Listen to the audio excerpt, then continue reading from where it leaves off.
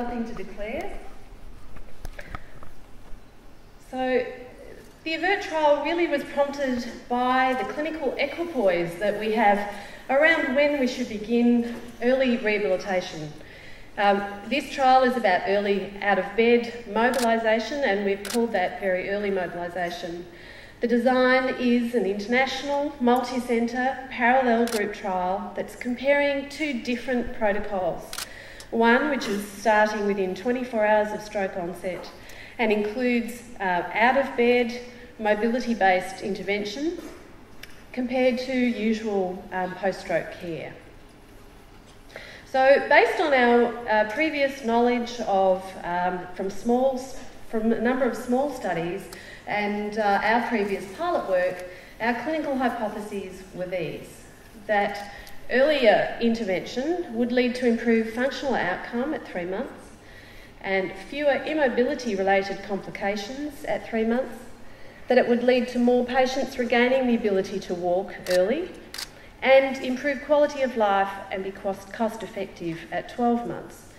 In this presentation, I'll be focusing on these very early results from these first key hypotheses.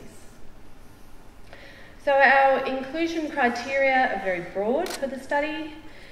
We included patients with both ischemic stroke and intracerebral hemorrhage. They needed to be recruited within 24 hours of stroke onset. There was no upper age limit for this population. They needed to meet important safety criteria for physiological parameters, and patients who were treated with RTPA were permitted into the trial. People have seen this often before. It's just a simple schematic of bringing people into the study within 24 hours.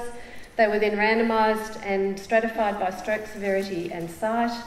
If they were randomised into their very early intervention, that included very early mobilisation on top of usual care, and that began within 24 hours of stroke onset, delivered by nurses and physiotherapists working together. Those in usual care had usual stroke care, and intervention continued for 14 days maximum or until discharge from the acute stroke unit, whichever came first. For the intervention, which I won't go into a lot of detail with at the moment, but we were aiming for a more frequent and higher dose intervention with at least 3 additional out-of-bed active therapy sessions in the day.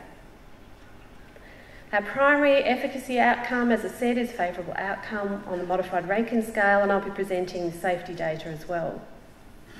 And our sample size was 2,104 patients based on an assumption or wanting to test whether or not we could get 7% or greater difference between the two groups. Our statistical analysis plan was published earlier this year in the International Journal of Stroke, and these are the 3 key areas that I'll be discussing today. The efficacy outcomes, which include both our primary MRS dichotomised outcome, assumption-free ordinal analysis, walking recovery, and some exploratory subgroup analyses, and some safety data and dose intervention data. Our trial performance is shown here. We wanted 2,104 patients and we got them.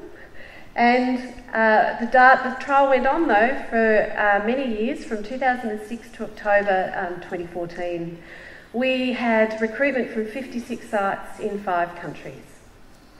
Important to note is that we had a very low rate of refusals. Very few people said no to a study that was about recovery and rehabilitation.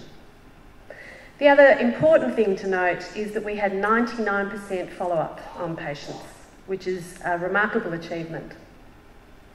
So, well-balanced baseline characteristics across the groups, you can see here.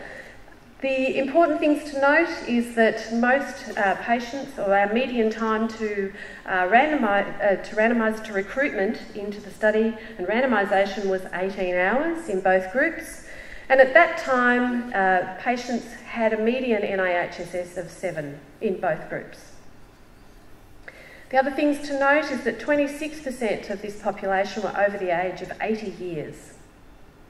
that 45% had moderate to severe stroke, that 12% of the population had intracerebral hemorrhage, and that 24% were treated with thrombolysis. Our intervention achieved significant differences. Time to first mobilisation was 18.5 hours in the VEM group and 22.4 hours in usual care.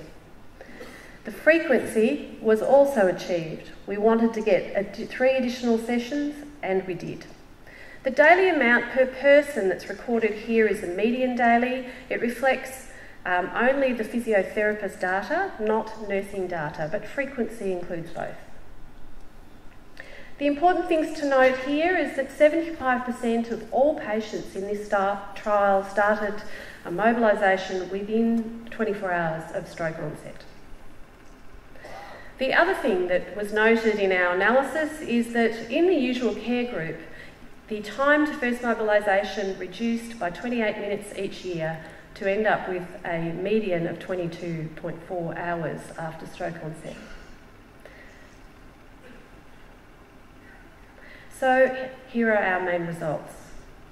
For the favourable outcome, our primary analysis, in the very early mobilisation group, 46% of patients had an MRS of 0 to 2. In the usual care group, 50% had an MRS of 0 to 2, and this difference was significant. So patients in the VEM group had a less favourable outcome than those in usual care. The assumption-free ordinal analysis was not significant. Time to walking, 50 metres unassisted, there was no significant difference between the two groups. When we look at the outcome by subgroup, shown in this slide, you can see that for all the different subgroups that we examined, they're all sitting in favouring usual care. There are a couple of things that are important to note, I think. One is the intracerebral hemorrhage group. We had 260 patients who had intracerebral hemorrhage, 255 reflected in this outcome. The other thing to note is that those patients we've treated with RTPA had were not appreciably different to those who were not treated with RTPA, so it didn't add any additional harm. There was no significant difference between each of these subcategories. So although there's some indication of harm here, this was not significant. In looking at the deaths, safety data, there were 16 additional deaths in the very early mobilisation group. This was not statistically significant. The main causes of death, counting for 64%, are shown here. So higher numbers of stroke progression in the very early mobilisation group compared to usual care, and then similar for pneumonia and recurrent stroke. If we look at non-fatal serious adverse events, this is where we see that 80% of people in this study did not have a serious adverse event. There was no significant difference between the groups. In terms of immobility-related, fatal and non-fatal SAEs, the low rates of SAEs in this category are important to note. So only 5% of patients in this trial experienced an immobility-related adverse event. Neurologically, again, very low rates of adverse events, and although there was a higher number in VEM, this was not significant. So our conclusions are the following. Meeting protocol is a key challenge in rehabilitation trials, but we achieved a significant difference in the frequency, amount and timing of rehabilitation, so we can be confident that this result is real. The very early higher dose of out-of-bed activity reduced the odds of a favourable outcome without accelerating walking recovery or reducing immobility-related adverse events. There is an assumption that more is better, and we believe that more is better may not apply in this early time frame after stroke. There were low rates of death, serious adverse events and immobility-related adverse events in this trial.